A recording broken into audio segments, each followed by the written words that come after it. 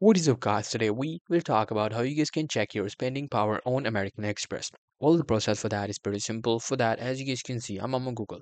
Now here you have to search for check my spending power and then simply type in American Express. Once you do that, you will see these websites popped up. Go to the first link, which is spending power American Express.